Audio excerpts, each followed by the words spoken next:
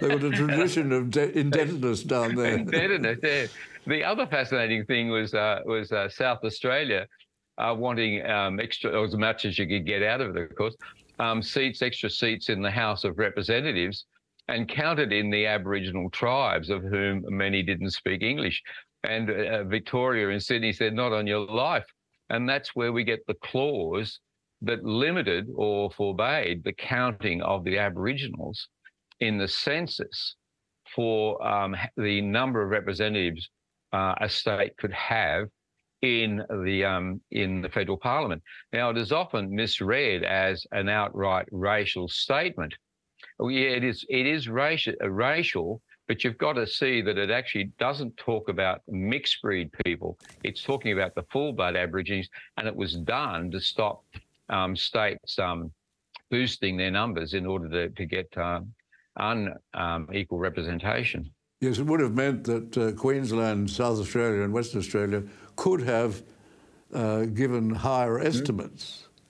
There's a debate going on over brumbies at the moment, and one argument is that there are so many brumbies in the snowy that they have to be culled, but the other people are saying the amount that you want culled is actually the amount of brumbies that are there. Very difficult to work out how many nomadic people were in a given colony, and the vast bulk of the nomadic people were in those three states.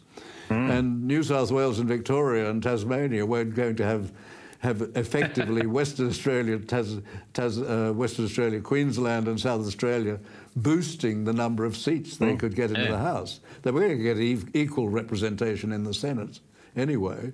And of course the bulk of the population was in New South Wales and Victoria, and they weren't going to be tricked.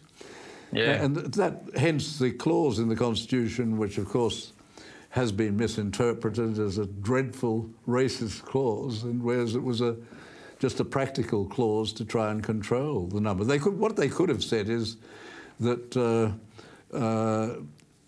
the number of seats you get is equivalent to the number of enrolled